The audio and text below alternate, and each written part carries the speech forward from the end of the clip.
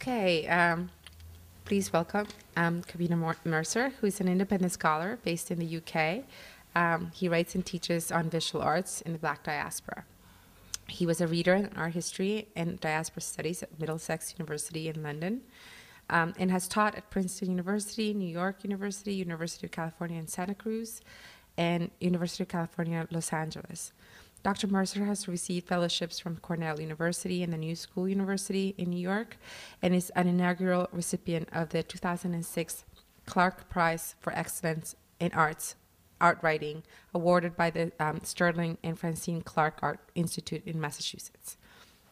Born in London, he was educated in Ghana and England and graduated with a BA in Fine Arts from St. Martin's School of Art in London in 1981, before obtaining a PhD in sociology at Goldsmiths College, University of London in 1990. His first book, Welcome to the Jungle, in published in 1994, opened new lines of inquiry in art, film, and photography, and his writings are featured in several landmark anthologies, including Cultural Studies, 1992, Art in its Histories, 1998, The Visual Cultural Reader, 2001, and Theorizing Diaspora, 2003. His monographs include studies of James Van Der Zee, Adrian Piper, Isaac Julian, Keith Piper, and Rotimi Fani Kayode. Is that how you pronounce it? He is a series editor of Annotating Art Histories, co-published by MIT and INIVA, whose titles include Cosmopolitan Modernisms, 2005, Discrepant Abstraction, 2006, Pop Art and Vernacular Cultures in 2007, and Exiles, Diasporas, and Strangers in 2008.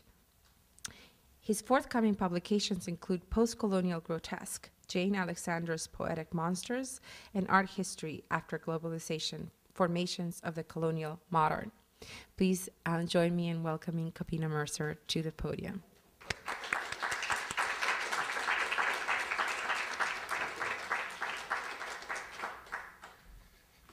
Good afternoon.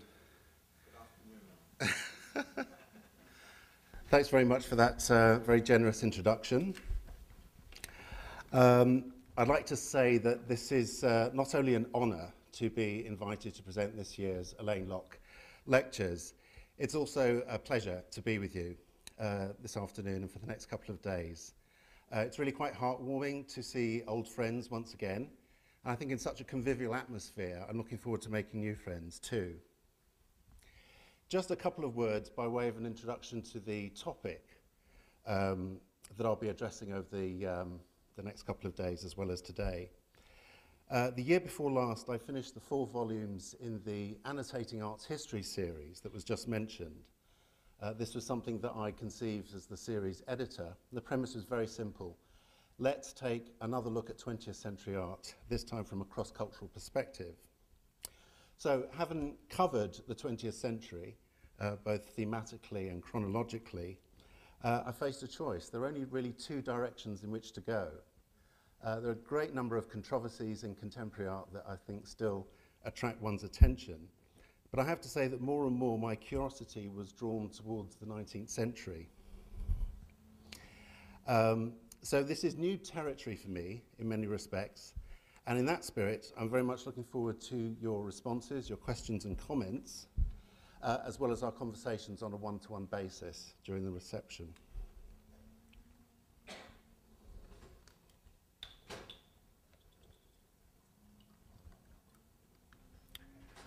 Okay, so on 30th May 1861, Robert Scott Duncanson hired Pike Opera House in Cincinnati as the first stop in an international touring exhibition of 2 large-scale pictures, The Land of the Lotus Eaters and Western Tornado.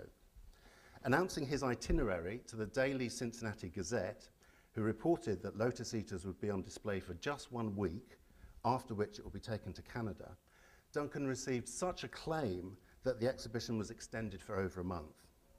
And during this time, another local journalist enthused, it has been the steady determination of the artist, Mr. Duncanson, to take it to Europe at an early day, where too, we are safe in prognosticating, it will remain for the wealthy connoisseurs of that hemisphere will not suffer such a gem of art to recross the Atlantic.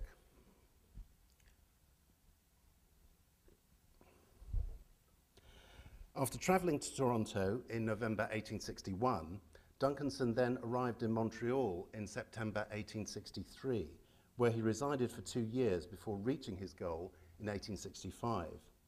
Setting sail from Canada, he exhibited Lotus Eaters, first of all in Dublin and then in Glasgow, before travelling to London in 1866, where he stayed for a year before returning to Cincinnati and setting up a new studio on 4th Street.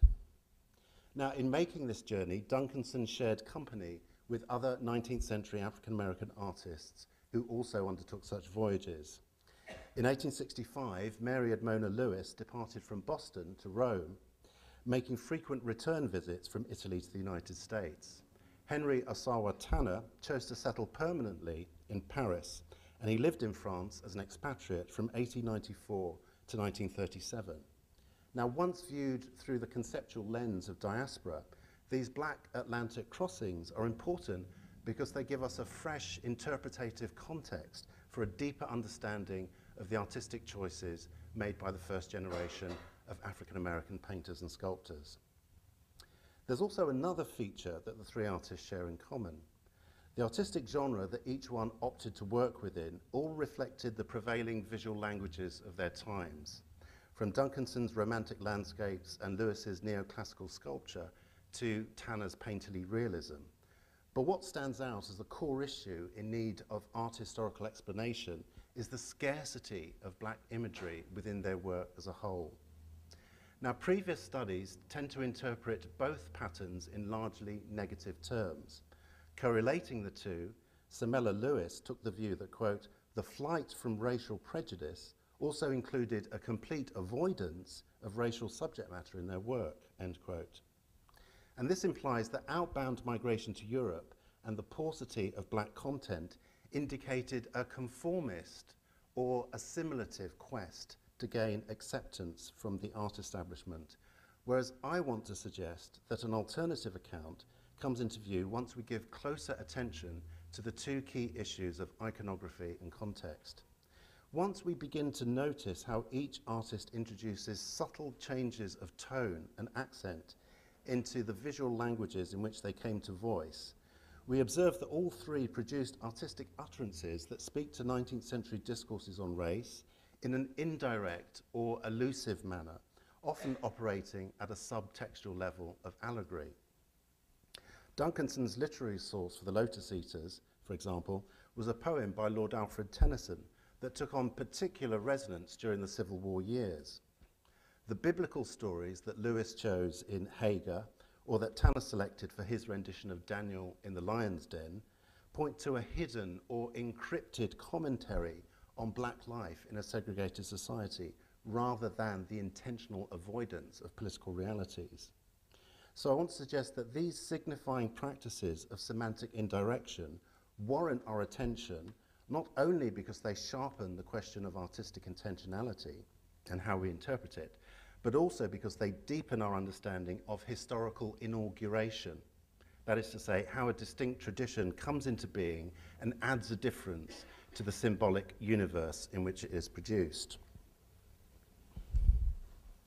Secondly, once we consider the overall context in which black artists made their choices, the issue of structure and agency that's implied by the notion of artistic will, that's to say the Kunstwollen, or the will to form, takes on heightened complexity in light of the social relations of race and representation. Whereas earlier studies saw the lack of black content in largely biographical or psychological terms, I argue for the advantage of approaching context structurally. As well as their training and education, the patrons who commissioned their work, and the collectors who preserved it, a structural understanding of context would also include those representations of blackness that were produced by the dominant image of the Negro in different 19th century periods.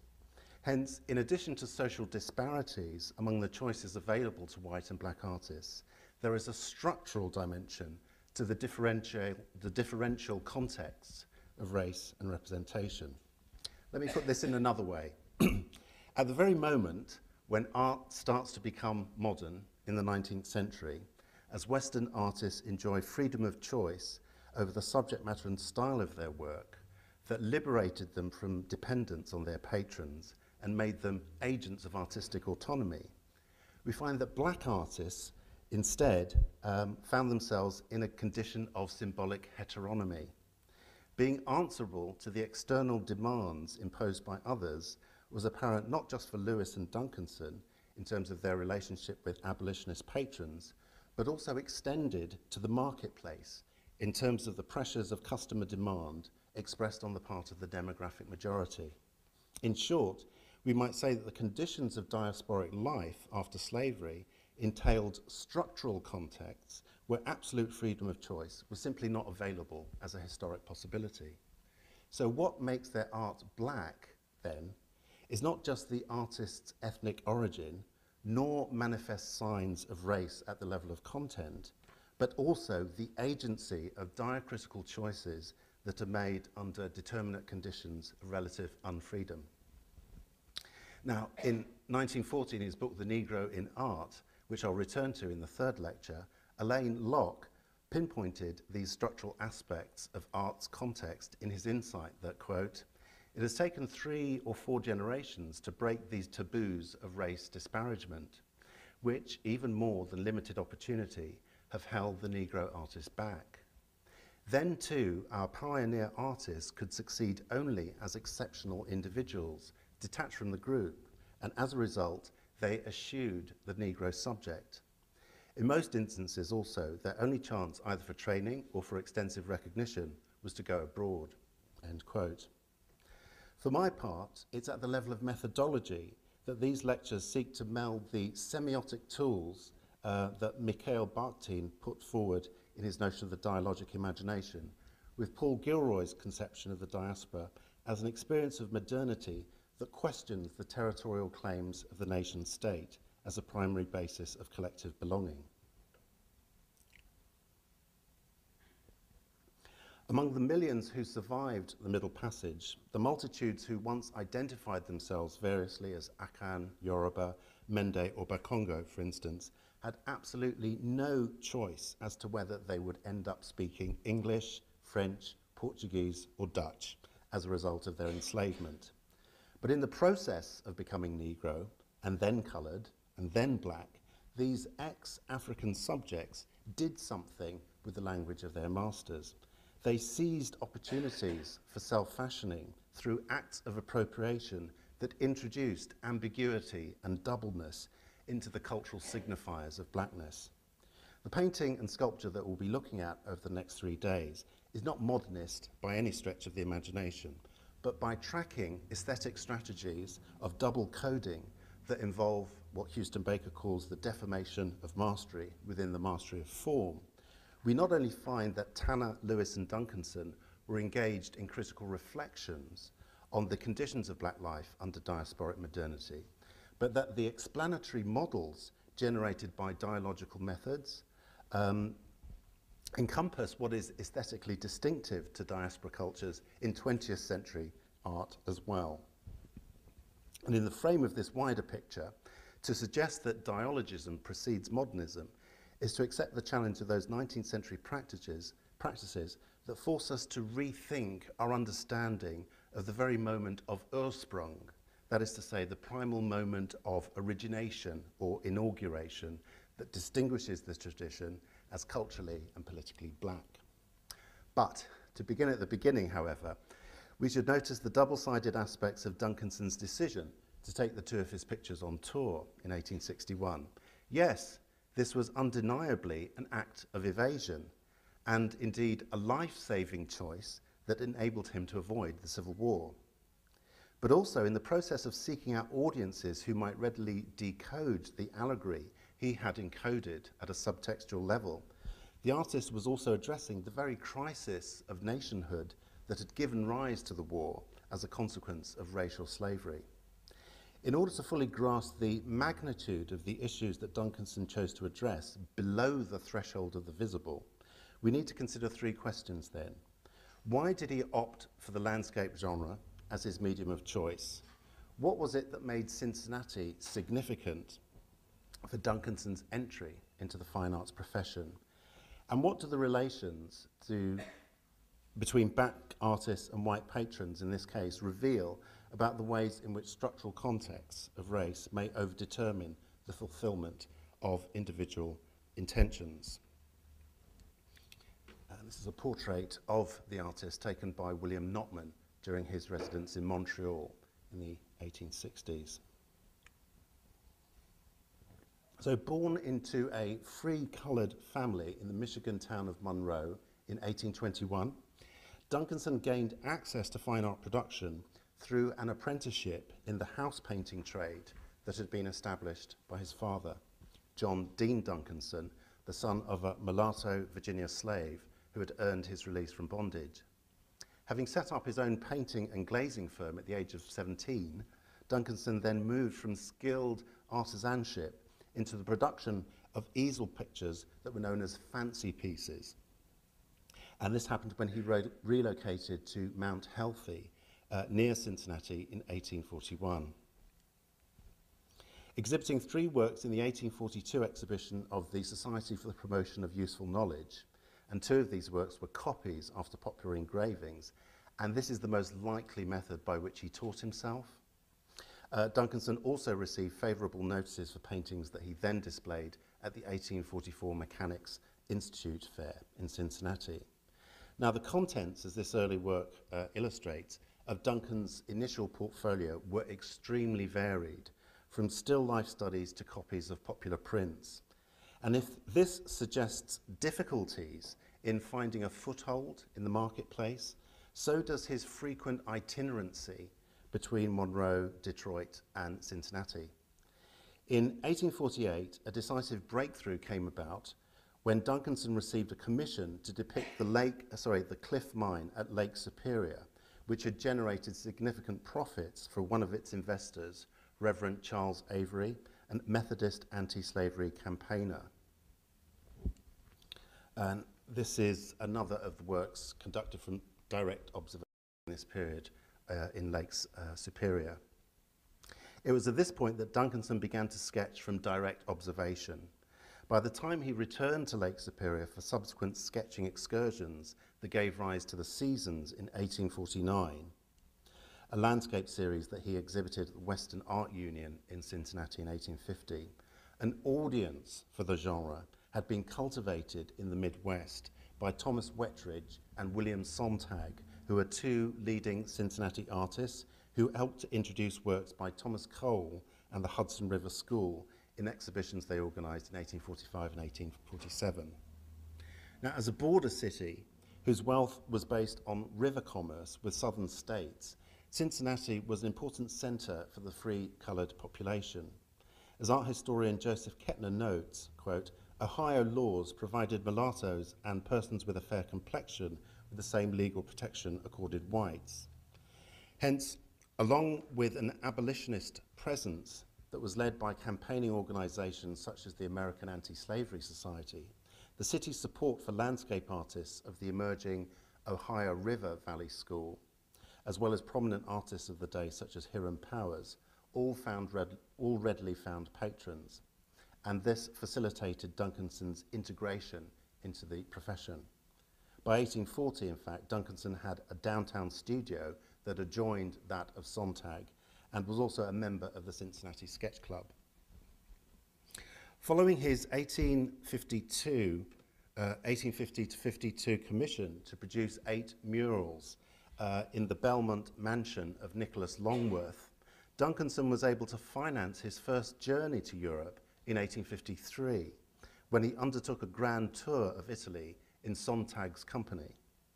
At the Florence studio of Hiram Powers, he presented a letter of introduction that had been written by Nicholas Longworth, who described Duncanson as a man of integrity and gentlemanly deportment, adding, "And when you shall see the first landscape he shall paint in Italy, advise me of the name of the artist in Italy that can paint so fine a picture." And his connection with Longworth, who was a wealthy Ohio lawyer turned real estate entrepreneur, who was both an art patron and an abolitionist supporter, was highly important. On the one hand, if the Belmont murals highlight Duncanson's mastery of the academic conventions of the French landscape tradition that we associate with Claude Lorraine, for example, the unlikely combination of Ohio landmarks and elements, iconographic elements such as English thatched cottages within the overall decorative scheme points towards the tastes and demands of the patron rather than the intentions of the artist per se. In other words, the intention in a commissioned work such as this is one that stems from the client who pays for it and thus owns for it, rather than the artist who, like an artisan, merely carries it out. We will presently see how such heteronomy explains the one moment in Duncanson's oeuvre when race is addressed directly. But on the other hand, if Duncanson's 1858 portrait of Nicholas Longworth is placed alongside his portrayals of other abolitionist patrons who supported his career in Cincinnati, such as Freeman C. Carey in 1855, or Richard Sutton Russ I, who was a senior administrative figure at Wilberforce College in Ohio.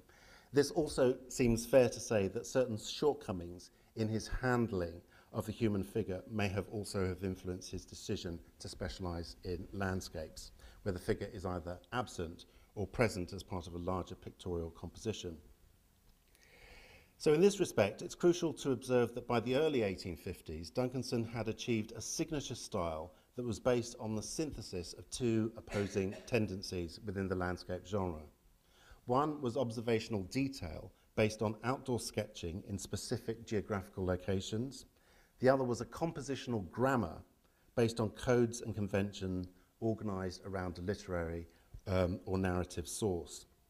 Thomas Cole was a major influence.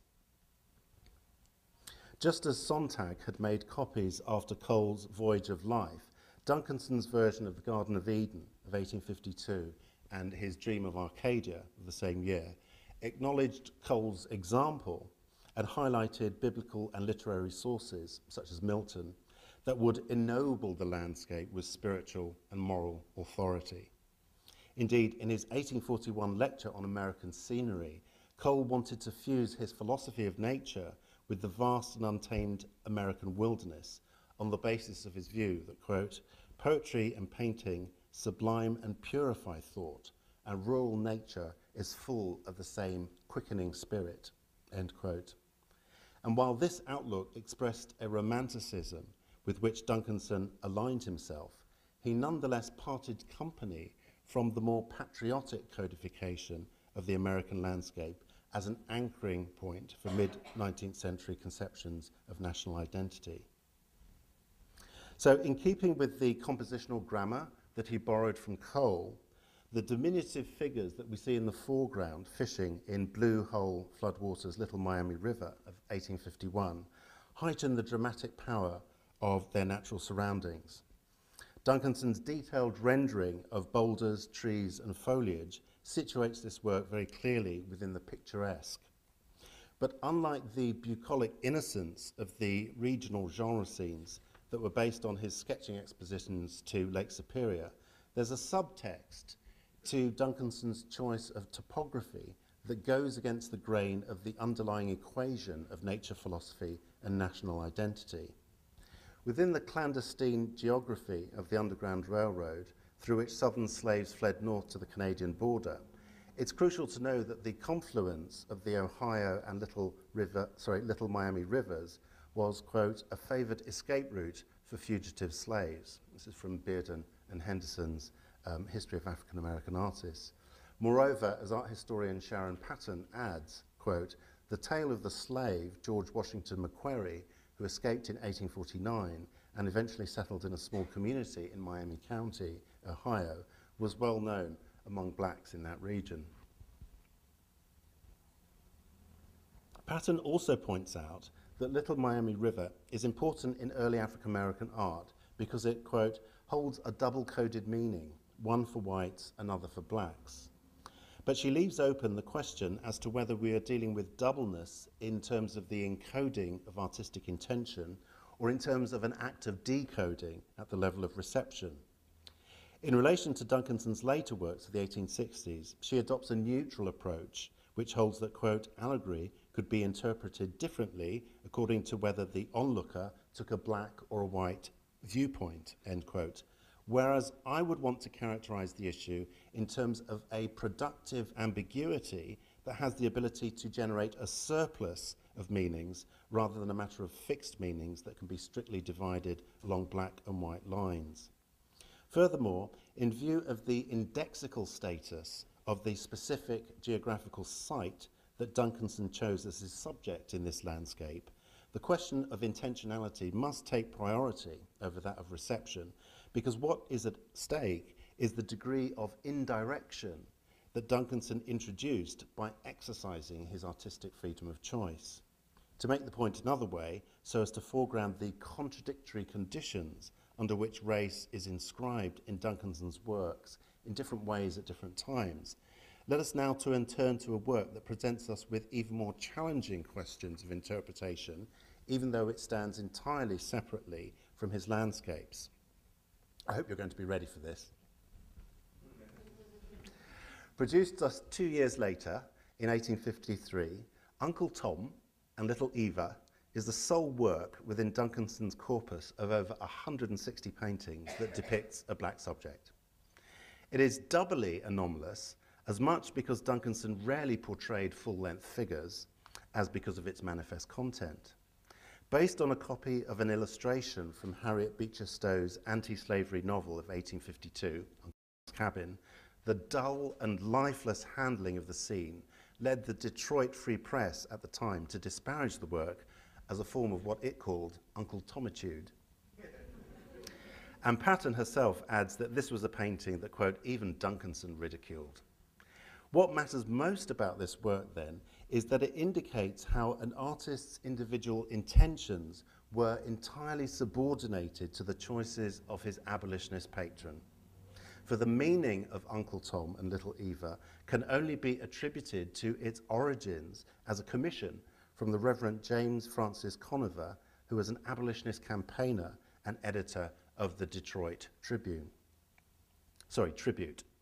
We thus face an especially sharp paradox, because whereas the landscape genre gave Duncanson the freedom of choice that led to ambiguous inscriptions of race in Little Miami River, the subject matter that Conover chose in commissioning a figurative scene rendered Duncanson's artistic agency wholly subservient to the paternalistic iconography of black dependency. Indeed, we might say that the power relations of black subservience depicted in Uncle Tom and Little Eva replicated the heteronymous transaction between the artist and patron in this case. Longworth's patronage in the Belmont murals had similarly overridden Duncanson's artistic intentions and indeed his freedom of choice. But in the absence of the human figure, the work's intended meaning had not been compromised to the degree that it was when Conover chose a subject based on representations of race. So as his career advanced during the 1850s, we need to take account of three factors to understand the maturation of Duncanson's style. Firstly, with regard to issues of patronage and the ownership of intentionality that we've just touched upon, it's significant to note that Duncanson's involvement with photography, even though previous studies tend to regard this as a mere sidebar.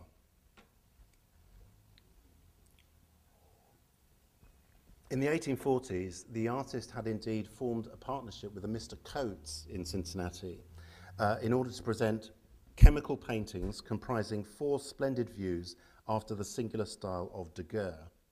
And for 25 cents admission, Ohio audiences were entertained by biblical pictures on light, sensitive surfaces that developed before their very eyes. And then a decade later, in the 1850s, this would have been at the same time as Little Miami River, Uncle Tom and Little Eva, Duncanson entered into a collaborative partnership with an African-American photographer, John Presley Ball, this advertisement you see, who opened Ball's great Daguerrean Gallery of the West in 1847 in Cincinnati as both a photographic studio, but also as a gallery in which customers could purchase copies of paintings that had popular appeal, and these included Duncanson's landscapes as well. Now, we'll return later on to the entrepreneurial initiative that Ball and Duncanson undertook together in 1855 when they produced a landscape panorama that toured Midwestern cities. But for now, the most important aspect I want to put across is to observe in this collaboration between two African-American visual practitioners how the photographic medium offered opportunities for autonomy that was not otherwise available in the fine art medium of oil painting, where, as we've seen, freedom of choice was often controlled by the patron rather than the artist. The second factor in understanding the maturation of Duncanson's style is that as he entered his 40s, the scale of his artistic ambitions were considerably broadened by the confidence with which he returned to the United States from his grand tour of Italy, such that in 1854 he declared, quote, "I have made up my mind to paint a great picture, even if I fail." And expressing his intent in letters that he wrote to Junius Sloane, who was a white artist that Duncanson had taken on as an apprentice, during a period when the influence of Sontag on Duncanson's work was at its height, his landscapes of the late 1850s begin to indicate a shift away from the picturesque vocabulary of Thomas Cole that we saw just now as an influence in Little Miami River. And as an indication, I'm showing a much later work that was produced from his sketches, produced in Italy. This is from the 1860s, from 1864, Recollections of Italy, that would have been produced during his tour of Canada and Britain. But I think is indicative of the move from the picturesque towards the classical or academic Italianate landscape. And this becomes the medium within which he begins to formulate his intentions for the great picture. Wrestling with the choice of a subject for this great picture, John Bunyan's Pilgrim's Progress, which had in fact inspired Thomas Cole's last work, The Cross and the World, was initially considered. But as Duncanson's search for a literary source took him further away from the observational sketches that were grounded in the geography of the Midwestern terrain, his output of the later 1850s was dominated by the classical European tradition of the Italianate landscape. Recapitulating on the depictions of Greco-Roman ruins in earlier works, such as ruins of Carthage and Time's Temple, the key work that he put forward in support of the increasingly expansive scale of his ambitions was the Temple of Cybele of 1859, which is not illustrated. His mastery of classicist conventions won considerable acclaim to the extent that Duncanson's composition in this work closely paralleled Sontag's Italian Lake with Classical Ruins of 1858. But by the same token, it was also widely criticised for minor faults by comparison. And as we move towards the 1860s and the context in which Duncanson arrived at the choices whereby Land of the Lotus Eaters would fulfill his intentions to paint a great picture, there is a third factor which illuminates the artist's shifting alignments, namely the emergence of a new approach in American landscape painting that was driven by the high romantic interest in the sublime. Whereas Sontag transposed the conventions of a classical European model to give academic gravitas to the work of the Ohio Valley School, and for his part, Cole wanted to elevate depictions of the American wilderness amongst artists of the Hudson River School by drawing on canonical literary sources, by the mid-1850s, a third strand of approach had emerged, and this was opened up by the American painter Asher Durand. Writing in the crayon in 1855, his outlook gave added intellectual weight to the American landscape genre on the grounds that, quote, "The province of painting is not to imitate, but to suggest, not to reproduce, but to represent to the mind or appeal to the moral faculties. And in proportion as art tends to be imitative, it is base, though excellent. And as it aspires to be to the intellectual, and thence to the moral, it is noble," end quote. And the aesthetics of the sublime that Durand expressed in this way encouraged precisely the painterly ambition that Frederick Church pursued in epic works such as Heart of the Andes of 1859, a panorama of waterfalls, forest, and tropical flora that made a grandiose bid, quote, to portray the vast extent of the sublime wilderness that Americans assumed was their domain through manifest destiny. And just to underscore the point, you should notice, let me try and point it out, a little cross that declares ownership of the wilderness, as it were. By aiming to ennoble indigenous landscapes, the American sublime not only attracted a burgeoning audience for art, and specifically for art that broke away from European precedents, most notably the Italianate model, but it also acquired a political dimension in the period leading up to the Civil War. And as he draws upon successive paradigms in the landscape genre, from the Italianate, the picturesque, the pastoral, and the sublime, the poetic double coding in Duncanson's work acquires deeper layers of complexity. Observing the steps that led him to the textual source that he finally chose as the inspiration for the Lotus Eaters, we also need to see how its different stylistic influences were mediated by an alternative vision of the sublime that broke away from the nationalist codification of the American landscape. Okay, so this, now a more sort of detailed focus on the land of the Lotus Eaters in terms of thinking about it as black allegory in relation to the poetics of the sublime.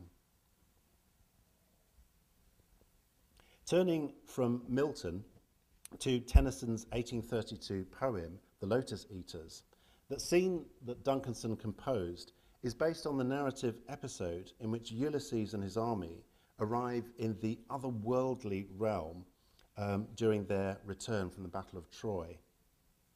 Suffused with a quality of sensual luminosity, Land of the Lotus Eaters faithfully adheres to stanzas in the poem in which the poem's protagonists, quote, saw the gleaming river seaward flow, far off 3 mountain tops, 3 silent pinnacles of aged snow, stood sunset flushed and dewed with showery drops, end quote.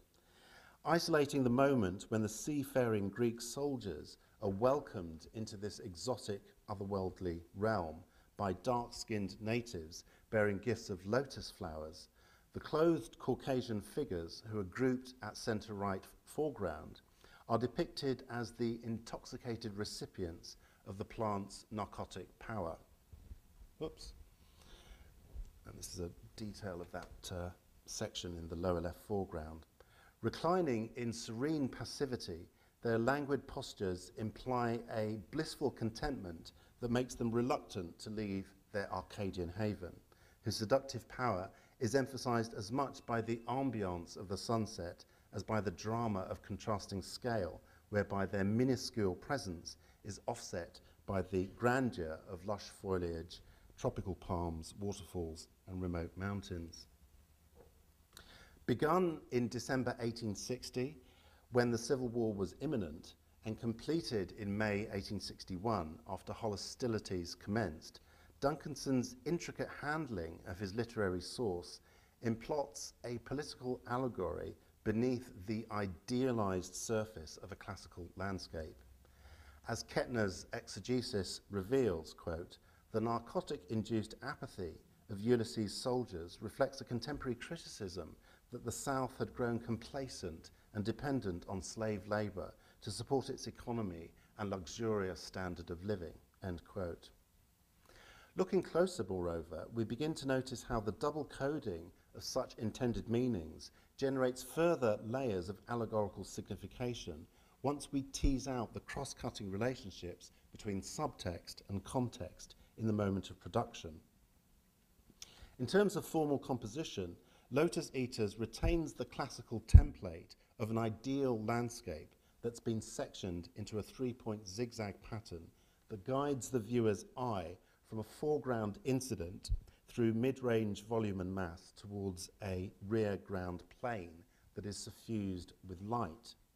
But in terms of iconography, where the classical European landscape tradition that takes Greco-Roman ruins as its definitive content, locates the Arcadian realm of utopia in the far distant past, Duncanson's landscape of utopian serenity evokes peaceful calm on the surface, while the subtextual signified that links this fictive scene to the socio-political context in which the painting was conceived transposes the temporal order of its underlying subtext towards the immediate future.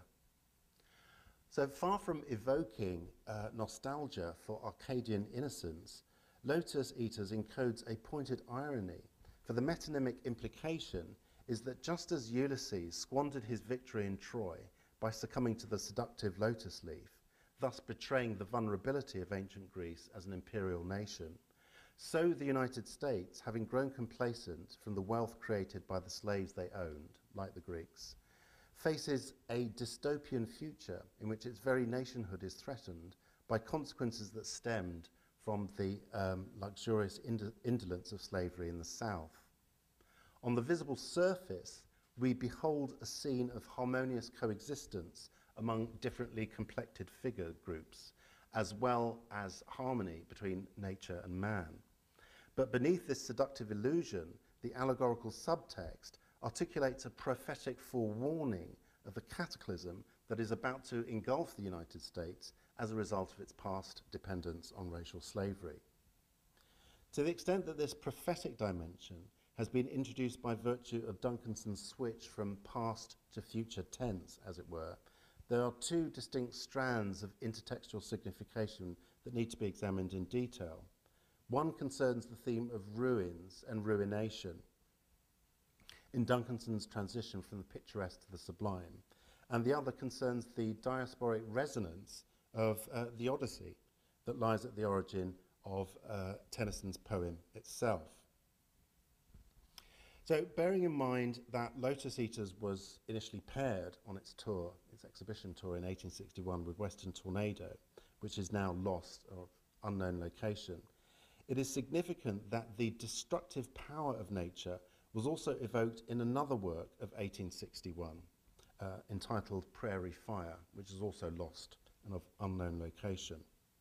And that a later work from 1869, Waiting for a Shot, shared a similar large-scale format, as well as the thematic focus on the landscape as a sublime source of beauty and terror.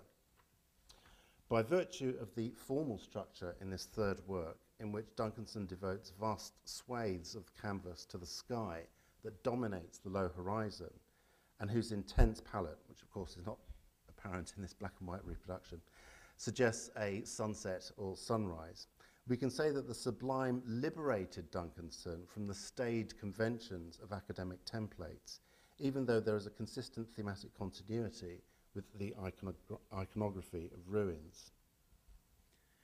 Previous scenes of cataclysm that were drawn from local observation, such as Western Forest of 1857, showing dead or broken trees, evoke man's destruction of nature during the course of westward progress in the formation of the nation. And indeed, this romantic lament had been prefigured in Thomas Cole's 1825 landscape with dead trees. But as the visual language of the sublime opens up the dense compositional idiom of the picturesque, a dialogical shift takes place whereby man's threat to nature, that is then cast into a passive state of decay, is now re-signified as an apocalyptic forewarning of nature's ability to overwhelm the fragile edifice of human civilization. Moreover, the re-accentuation of Greco-Roman ruins accomplished by this dialogical move even casts Duncanson's Italianate landscapes, such as ruins of Carthage, into an altered light. An iconographic element that repeatedly returns is the withered tree in the left side foreground. Just to go back, we saw that in landscape and dead forest, Western Forest. So we have this iconographic element of the withered tree that repeatedly returns. And while that was fully present in Time's Temple, where it faces the ruins of a Greek temple, in Pompeii of 1855, the romantic symbol of the broken column, which connotes the brevity of life, becomes a substitute for the tree that has been stripped of leaves and hence vitality. And in this crucial transposition between nature and culture, I think we find the hermeneutic key to Duncanson's handling of the sublime. The triumphalist vision of the American sublime that had been voiced by Durand and Church had converted the power of nature into a spectacle that placed the viewer in a position of mastery, whereas in Duncanson's landscapes, the awe-inspiring power of nature is now a destructive force that threatens the fragile world of culture with fires and tornadoes. In redoubling this dialogic transposition, such that nature's threat to culture is now the imminent threat of a civil war that is about to destroy the nation's future, Lotus Eaters encodes a prophetic forecast in which the national doctrine of manifest destiny is seen to lead only towards devastation and ruin. Were we to superimpose the overall formal structure of Lotus Eaters, I'll just go back to it. To superimpose the overall formal structure of Lotus Eaters onto that of Pompeii, which depicts the ruins that survived ancient Rome as a slave-owning society, long since destroyed by the eruption of Mount Vesuvius. We see that Ulysses and his army occupy a centre-left position that coincides exactly with the two minuscule figures, who are pointing to cryptic signage on a stone tablet in the centre-left foreground, after the manner of Poussin's Et in Arcadia Ego. But where the dominant Western tradition evoked Arcadia as a prelapsarian past that could never be fully regained or made present again, that is to say, an unrepresentable loss, that for Poussin lies hidden and buried in a tomb. In Duncanson's allegorical prophecy of a dystopian future for a nation at war with itself, a diacritical move is performed that opens the Western landscape to an inaugural act of appropriation that produces a signifying difference that demands to be read diasporically. To state the case another way then, the Odyssey lends itself to diasporic reading as a tale of a war hero who cannot get home without overcoming the trials he encounters on the journey back. Put simply, whereas Ulysses left a scene of war behind him in his quest to return home to Greece, Duncanson paints a scene in his Cincinnati studio at a time when the Civil War is ahead of him, and in 1861, of course, no one could know how long it would last or what the scale of the devastation it would inflict, even as he embarks on a touring exhibition that takes him outside of the United States and far away from home. The timing of his tour between 1861 and 1867 was indeed an act of evasion, as I stated earlier, but far from renouncing his identity as a free-coloured American in a quest to assimilate, Duncanson's journey through Canada and the United Kingdom gives clear-cut support to Paul Gilroy's account of the utopian and dystopian factors that motivated 19th century Atlantic crossings in terms of a dynamic of push and pull factors among contradictory forces that were always held in mutual tension. Although the visual arts has received less attention than the political and literary forms of transnational circulation that arose in the space of the Black Atlantic, I want to suggest, by way of concluding this reading, that three key issues call for our concentrated attention in considering Duncanson's travels as part of the hermeneutic context in which Lotus Eaters produced its different layers of meaning. These issues concern the conditions of reception that were created by the touring exhibition as a mid-19th century medium for creating audiences in the public sphere. Secondly, acts of iconographic surrogation that touch upon the sublime as an aesthetic category for that which is unrepresentable. And then finally, the value of comparative readings across visual and literary texts to reveal common strategies of diasporic indirection.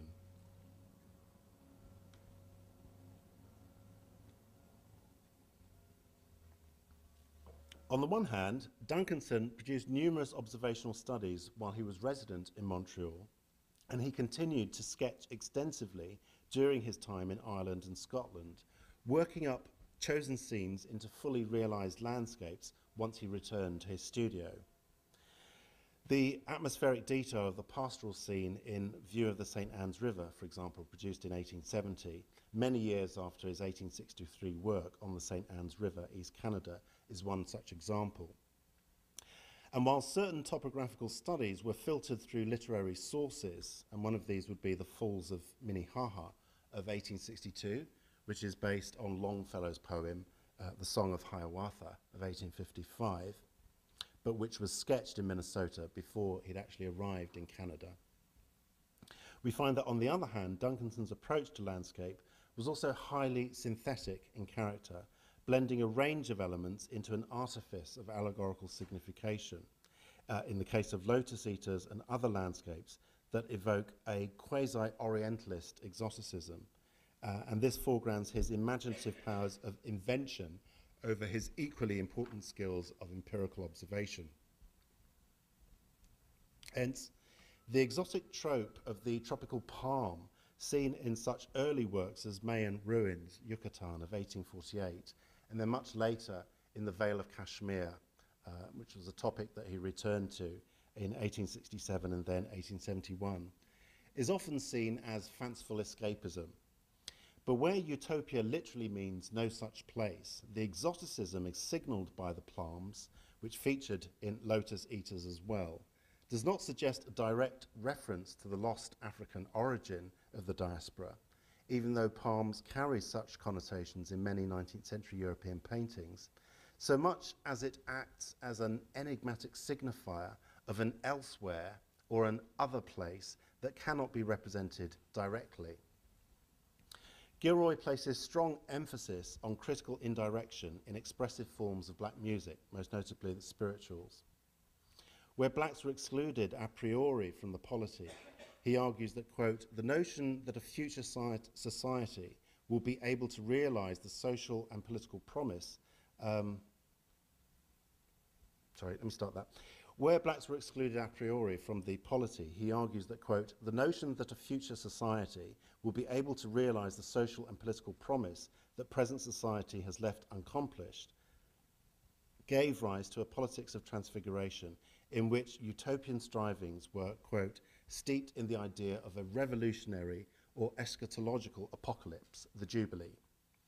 Insofar as, quote, the concept of Jubilee emerges in Black Atlantic culture to mark a special break or rupture in the conception of time defined and enforced by the regimes that sanctioned bondage, end quote, there is a resonant echo, I think, between Gilroy's notion of what he calls the slave sublime, orientated around an eschatological conception of time, and the visual modes of indirection through which Lotus Eaters encoded its sublime allegory beneath an exotic non-place that is presented to the beholder on the otherworldly surface of its artifice.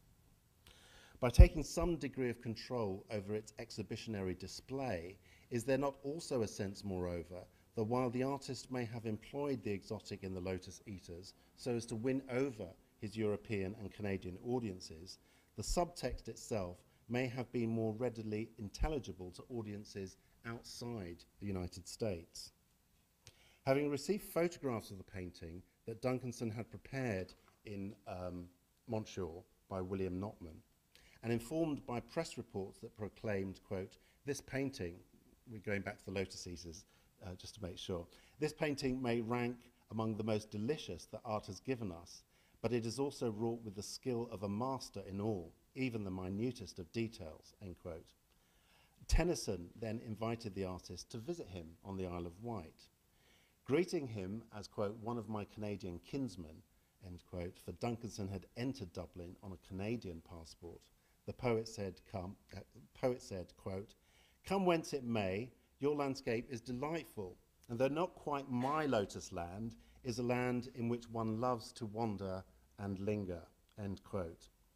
But in point of fact, Lotus Eaters had already been viewed in English and Scottish anti-slavery circles by way of a small book that contained a lithographic reproduction. This was Testimonies Concerning Slavery, published in 1864 by the Reverend Moncure Conway, who was a US slave owner turned abolitionist and also the editor of the Cincinnati Dial. In a November 1865 article, Conway reported to his American readers that Duncanson, quote, has been invited to come to London by the Duchess of Sutherland and the Duchess of Essex, who will be his patrons, end quote. And referring to the meeting of artist and poet, he actually sounded a note of surprise at the apparent incongruity of the scene. Quote, think of a Negro sitting at the table with Mr. and Mrs. Alfred Tennyson, Lord and Lady of the Manor, and mirror of aristocracy, and so forth, end quote. But what I think is most revealing about the transatlantic context of Conway's report is not the encounter between the African-American artist and the English aristocracy that was signalled by race, so much as the difference in attitude that distinguished British and American viewpoints on the basis of nationality.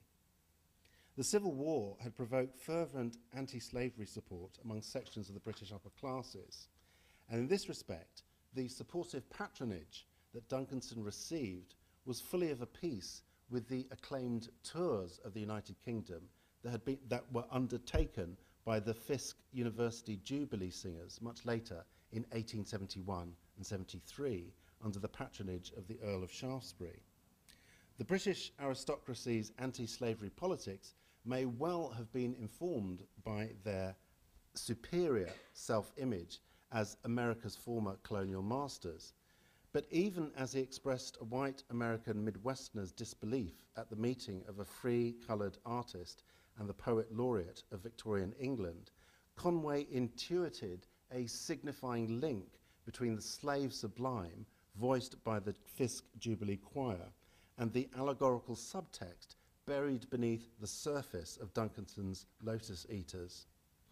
Having met the artist himself while visiting the South Kensington Museums, which is today the Victoria and Albert Museum, it strikes me as highly significant that the concept of the sublime returns sotto voce in the text of Conway's 1864 book Testimonies, where, in an almost reverential tone that contrasts markedly with his more journalistic voice, he insightfully wrote, quote, my belief is that there is a vast deal of high art yet to come from that people in America.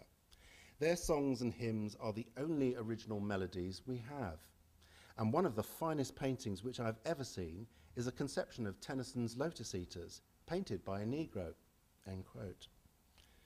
Duncanson's tour was self-financing.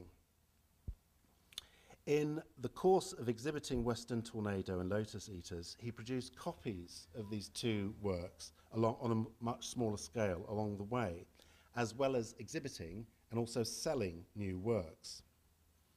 Now, one contemporary precedent for such a tour was that undertaken by Frederick Church, who organised a highly successful touring exhibition within the United States of Heart of Andes. These are two installation views, where its public presentation was dramatically staged by the theatrical use of framing and elaborate drapery. And just to make the point about landscape and national identity in the context of Manifest Destiny, we have portraits of 3 American presidents as part of the framing apparatus. But also, another precedent can be found some 6 years previously, that's to say, another precedent for the tour, when Duncanson had partnered with the photographer John Presley Ball to exhibit their 600-yard landscape panorama that travelled to cities across the Midwest. And this was their splendid mammoth pictorial tour of the United States in 1855. Featuring scenes of historical significance to the abolitionist movement, the tour also included anti-slavery pamphlets that had been prepared by Ball and was advertised in the abolitionist journal, The Liberator. So in considering these two precedents for Duncanson's Black Atlantic journey, in terms of the touring exhibition as a medium for creating a public, it strikes me that his quest for artistic autonomy took precedence over the mere desire for international acclaim. By controlling the circumstances in which his pictures were exhibited and viewed by the public at large, Duncanson modified his relationship with white abolitionist patrons. In his journey from the US to the UK, it was not just perceptions of race that changed, but social relations of class. As a result of the aristocratic contacts he made during his tour of Britain, Western Tornado was purchased by the American actress Charlotte Cushman as a gift for the Duchess of Sutherland, who was mistress of the robes to Queen Victoria. And the land of the Lotus Eaters was purchased by the King of Sweden in 1905. And Stockholm is where the original painting resides to this day. Now that's what I call diaspora. In view of this diasporic journey on the part of artist and art object alike, it would be fitting to ask how Duncanson ultimately saw himself in terms of race and ethnicity. Having returned to Cincinnati after the end of the Civil War, where his place in the Midwest art establishment was secured and where his family all lived, the prima facie evidence for his self-perception lies in an 1871 letter in which Duncanson replied to his son Reuben, who had made the accusation that he was, quote, passing for white. It reveals the artist's mixed feelings about race because on the one hand, he protested, quote, "Mark what I say here in black and white. I have no colour on the brain. All I have on the brain is paint," end quote. And yet on the other, Duncanson stridently proclaimed, quote, "My heart has always been with the downtrodden race," end quote. In his avowal of his identity and allegiances, we may evaluate the subtextual and contextual indirection of double coding in Lotus Eaters then as the deliberative product of artistic intention and hence one of the foundational works with which African American art is inaugurated. Whereas Church also took flight from the Civil War and he travelled to Jamaica for the duration, I think it's revealing that in his 1865 portrayal of the Caribbean landscape, he also does not feature a single figure, even though this is a work that was produced in the same time and place as the Black Slave Rebellion in Jamaica of Morant Bay. So if one artist's freedom of choice could be said to cover over the political circumstances of its construction, we might say that Duncanson's relative unfreedom resulted in a work that ingeniously commented upon both its own conditions of production as well as its transnational reception context. Okay, and then finally some comments on Afro-Atlantic hermeneutics. Throughout this interpretation, I've been at pains to step aside from those forms of biographical reductionism that result in psychological projection. For me, the tempestuous landscapes that Duncanson painted towards the end of his life call out to be read as later explorations of the sublime rather than as an expression of inner conflicts that were caused by the debilitating mental illness that led to his death 3 months after his admission to the Michigan State Retreat Sanatorium in 1872. Without understanding an artist's life story, it is, of course, impossible to fully understand the art. But conversely, when biography becomes methodologically determinant, it actually obscures the ingenuity of the formal, stylistic, and iconographic choices whereby a single picture makes a difference precisely on account of the semiotic surplus that it is generated by ambiguity and doubleness. Now, although I focused on the palm tree rather than the figures in the Lotus Eaters under the heading of the exotic, it may be said that the allegorical subtext gains additional force once we read the ethnic ambiguity of the dark-skinned lotus bearers as a deliberate artistic choice. Yes, the figures signified blackness at the level of colour, if not phenotype. But if we also interpret them as Native Americans bringing tobacco to Ulysses and his army, we unravel another layer of meanings. The Caucasian figures are European colonists who cannot go back to the old world as it is, for they have been seduced and abandoned by the new world landscape that acts as a signifier for the Americas in the hemispheric sense.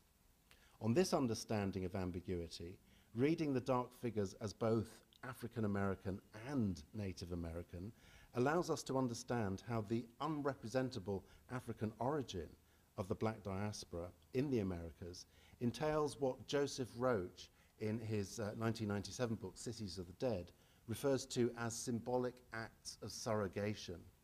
if the lost Arcadian past is signified by indirection in one visual direction by means of a grave or a tomb, Afro-Atlantic varieties of indirection can be seen to subvert contextual limits on representations of blackness in the Civil War period by producing a situated ambiguity in which, to quote Roach, survivors attempt to fit satisfactory alternates into the cavities created by loss through death or other forms of departure, end quote. So one final instance in which Duncanson adds a further layer to our grasp of indirection and double coding lies in Ellen's Isle, Loch Katrine of 1870, which was worked up from sketches he made whilst on tour in Scotland.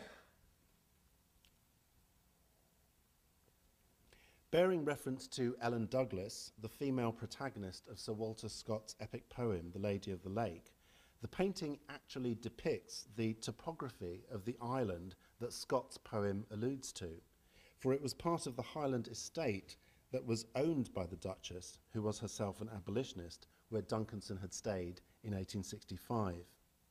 Learning that one of her previous guests was Boston Senator Charles Sumner, an advocate for full voting rights for African Americans after emancipation, Duncanson decided to make a gift of the painting upon his return to the United States. Sumner initially declined on the ground that a legislator could not accept gifts, but he later accepted Ellen's Isle and hung it in his home before bequeathing it to the Boston Museum of Fine Arts. Observing, quote, the imagery of boats crossing the water in a tranquil landscape, excuse me, Joseph Kettner argues that this, quote, represented the passage to freedom over the River Jordan to heaven, referred to in slave songs, end quote. But if such a reading perhaps tends to force its way through the picture plane as though to finalize one definitive meaning, the Black Atlantic perspective that I've tried to lay out offers a wider canvas in which to recognize the far-reaching differences made by small acts of dialogic differentiation. As Gilroy notes, Frederick Douglass, quote, acquired his new post-slave surname from the pages of Sir Walter Scott's The Lady of the Lake, end quote. Sharing the same textual source as Duncanson, the double S that Douglass chose in the spelling of his name was itself a signifying difference. Openly resisting interpretation as an act of assimilation, this foundational act of self-naming spoke to new practices of freedom in which the struggle for self-representation was central. So across literary and visual text then, such doubleness articulated one of the ways in which diaspora consciousness made its presence felt within the prevailing codes of Western culture. Thank you.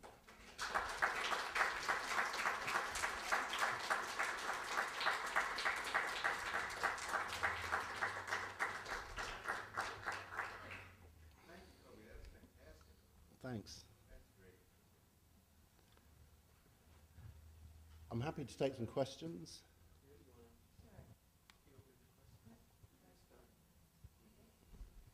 Thanks very much for your lecture. And conversely, I'm interested, first of all, thank you, Michaela.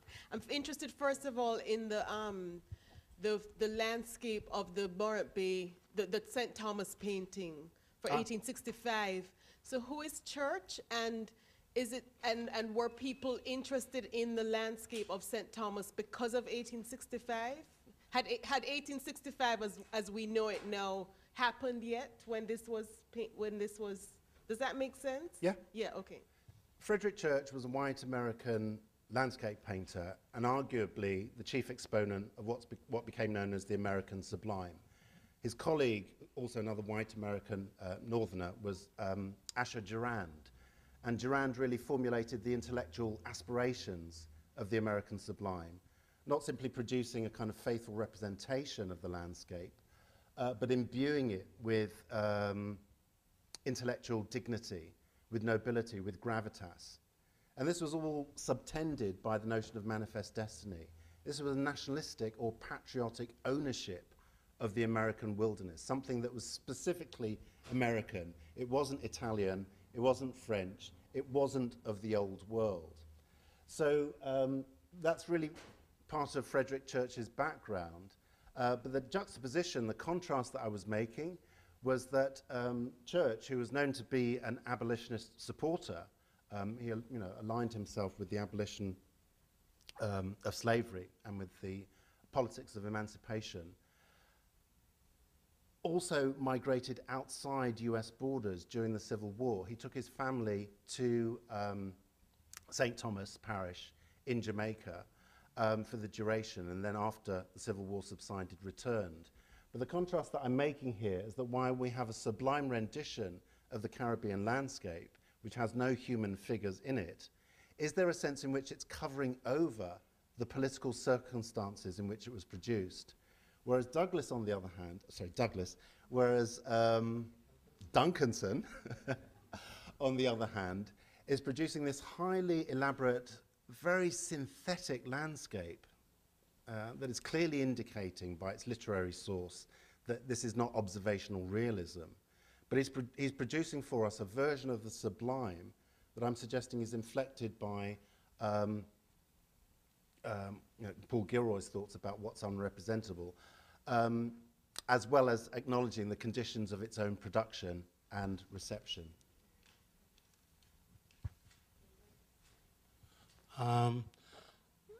One would have to wait to engage the written version of this, because it's so rich, but so provocative in a good sense. So I'm just, I want to take you up on a couple of questions which I find that the case is being made, but not yet made, kind of. One is, it doesn't seem to me, am I wrong to say that you are counterposing the existing readings of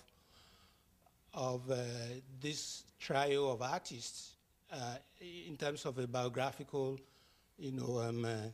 determinism, biographical determinism, which reduces their work a lot, to your reading, which teases out elaborate allegorization. It seems to me that it's not a case of either one or the other. And it seems to me that your lecture is predicated on that. It seems to me that even as you gave your lecture, emphasizing one particular, I could still see, elements of the absence of content as leading to all kinds of the readings which you disapprove of. So I don't think that the case is made strongly enough for,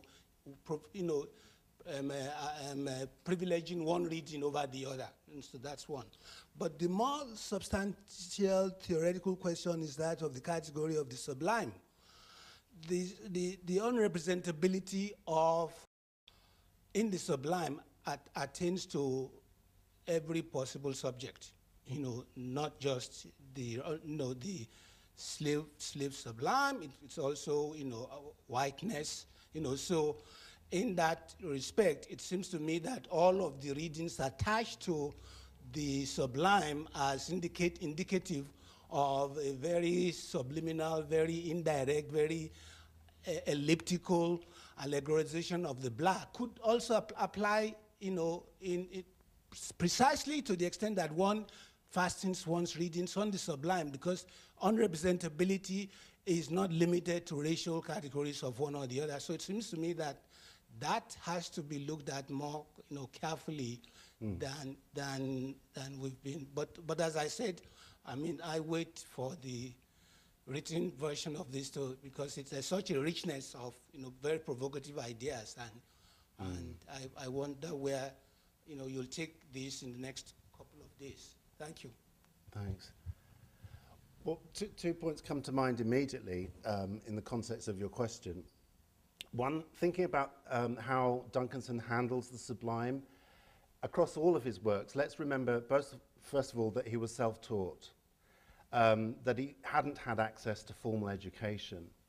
I mentioned the importance of abolitionist patrons, not simply in enabling his career, and by his 40s he'd become fairly well secure in the Cincinnati art establishment, but Rust, who was at Wilberforce, that portrait includes a number of literary works, and you can read the spines in the background, and Homer's Odyssey is one of them.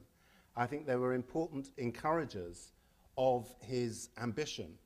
And by all accounts, he was a very restive personality, really striving for something that was extraordinary. You know, that he wasn't simply seeking to join the club to assimilate or to conform. When he talked about wanting to produce a great picture, I think the imaginative depth of his ambition needs to be taken into account. So against that background, and thinking of the sublime, you're absolutely right that differences of race alongside other differences are all made relative in relation to an experience that is, strictly speaking, unrepresentable. But I don't think, as an artist, Duncanson was necessarily pitching himself at that level. We're talking about somebody who probably hadn't read Kant on the Sublime or Edmund Burke. Whereas I think that the case of the way in which the Sublime is handled by Church and Durand sits very comfortably within a European-centred philosophical tradition in which those links could be made. So I fully accept your point, and all I'm adding to it is, I suppose, a degree of gradation in terms of how we might think of the indirection featured in that work as lending itself to Gilroy's notion of the slave sublime, for example. Was he passing for white? What was the context in which, within which his son was writing to his father, accusing him of passing for white? A. The answer you read suggested he was passing for white.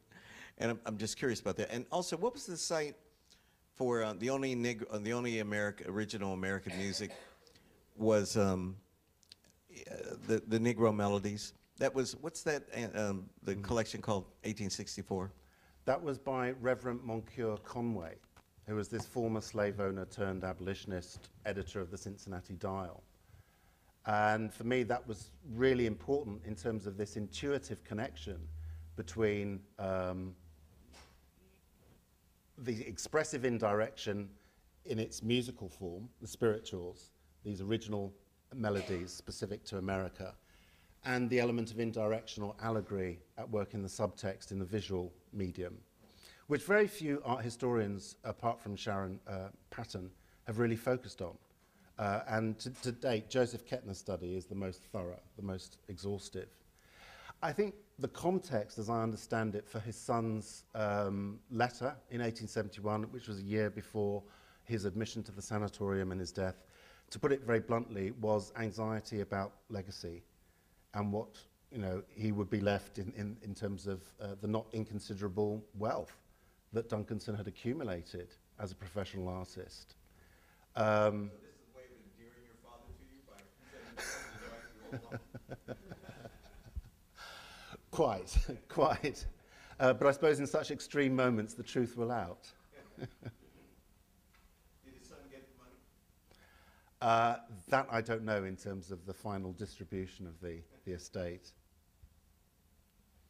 But the family was very important in terms of his loyalties to it.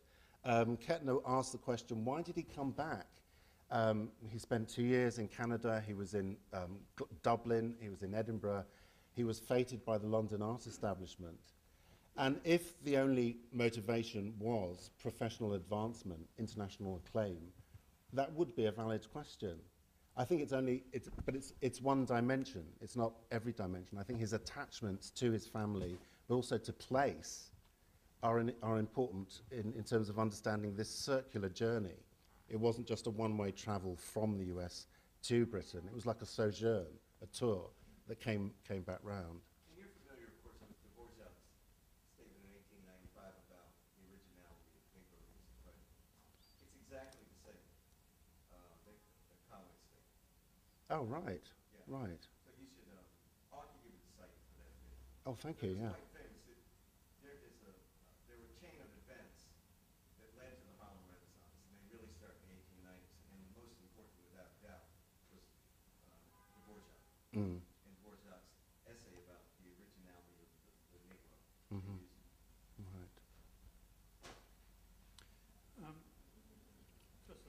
thanks for a terrific lecture.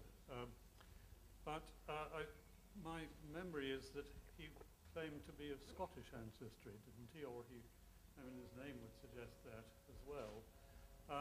And it seems to me that remark that skipped where his son questioned his identity, that presumably at some point he must have proclaimed that he was, certainly, if not half Scottish, but at least with quite a lot of Scottish blood. And of course he did also tour Scotland, didn't he, and made a thing of that as well.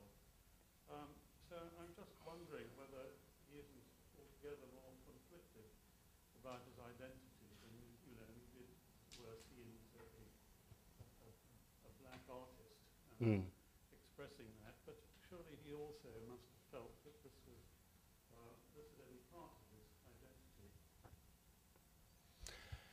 Yeah, I mean, that goes back to the question of biography and how much store we want to set by that in terms of how it influences our interpretation and understanding of the work.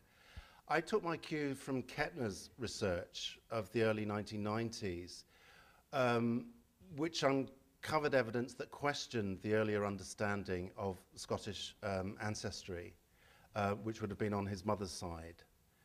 And so I've really put that to one side in terms of that broader impetus to argue that we fully need to take stock of the relevant aspects of biography without seeing that as being the kind of hermeneutic determinant, therefore this is what it means.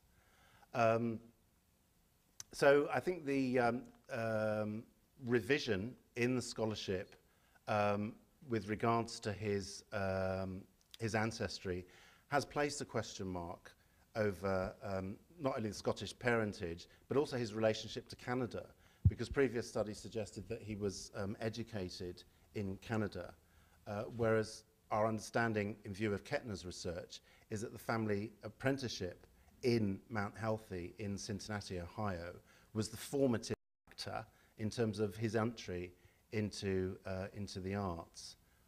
There was another aspect that you mentioned that I think I'm in danger of losing. Maybe it'll come back, sorry.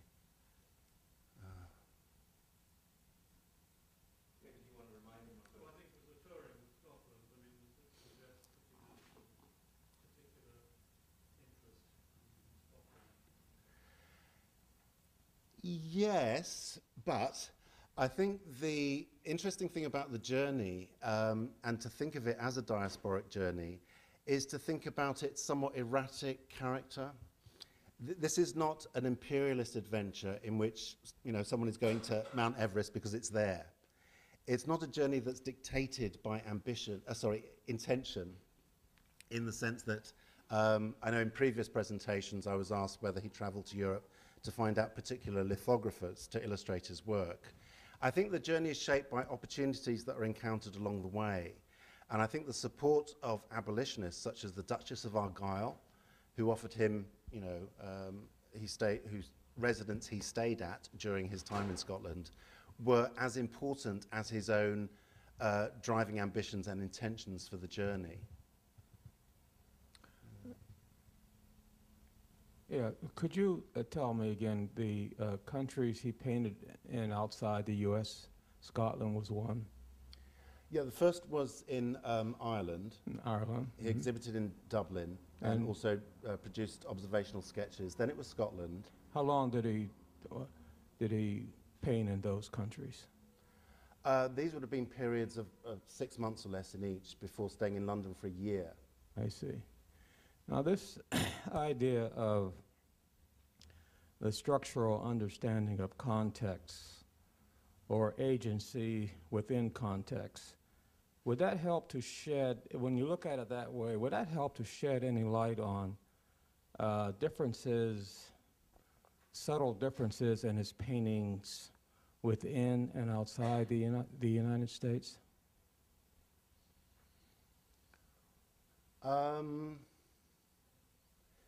I think it would contribute to it. Whether or not it would be decisive, I think, is a different matter. Even though they weren't illustrated, these later seascapes are near at hand. The Museum of Fine Arts in Boston has Dog's Head, Scotland, which was based on a sketch that he produced during his time in Scotland, but then completed after he got back to Ohio.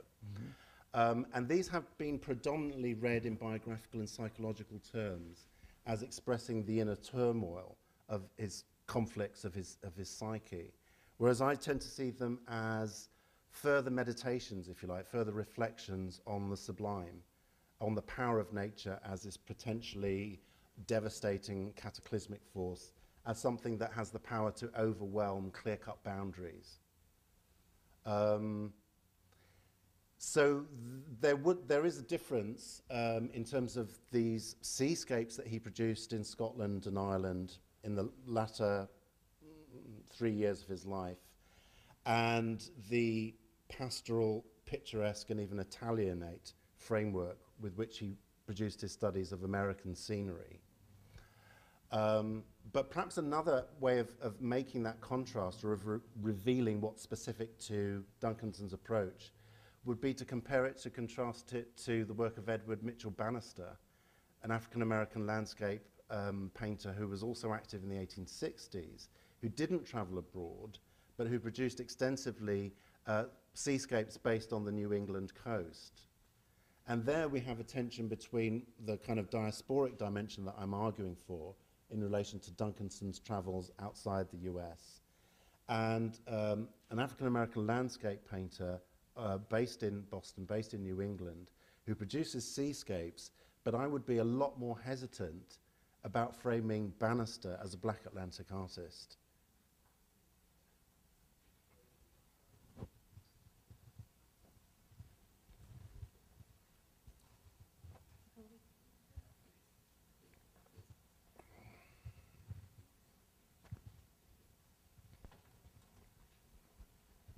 Hi.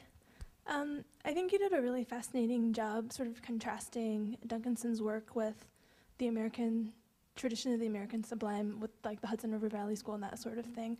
And I'm wondering if, to what extent his work was influenced also by his reception in Europe, because as we've already sort of talked about a little bit, there is a sort of separate European tradition of the sublime. And you spoke about how, you know, he probably didn't have access, say, to Kant or something like that. But it seems like the people that he was interacting with in England, or say, was it the King of Sweden who purchased his one of his paintings? I wonder to what extent that sort of European version of the sublime influenced his reception, and to what extent that reception influenced his later work, and also sort of what potential links there might be between the European version, sort of the Germanic sublime, the relationship between that and nationalism in sort of a European context. Yeah. Okay. Yeah, I think all of those are very important questions. I think there's a very interesting relationship between the moment in which he conceives the intentions for the Lotus Eaters. He's in Cincinnati, he's in Ohio, as the Civil War is imminent. It's about to happen. And it's always struck me, even though I don't have evidence to support any direct connection, that there might be a possible link between the Brigadier General at this time, the Brigadier General of Volunteers that had been appointed by Lincoln, which was Ulysses Grant, and the intertextual source in Homer. I don't know whether there's an element of punning involved there in terms of giving the audience a cue as to this subtext that's buried beneath this apparently tranquil scene. So I'll simply leave that open as a sort of question.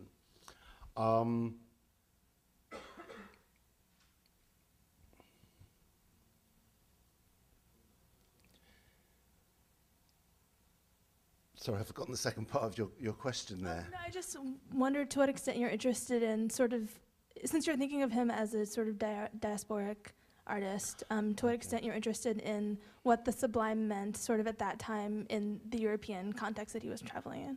Right. Certainly, I think that there would have been an impetus to exhibit the work amongst audiences which, in his view, may have been more receptive to this subtext. for whom this subtext may have been more apparent. So, as it were, a kind of relay of indirection, and I think that was certainly an important part of the impetus for the tour.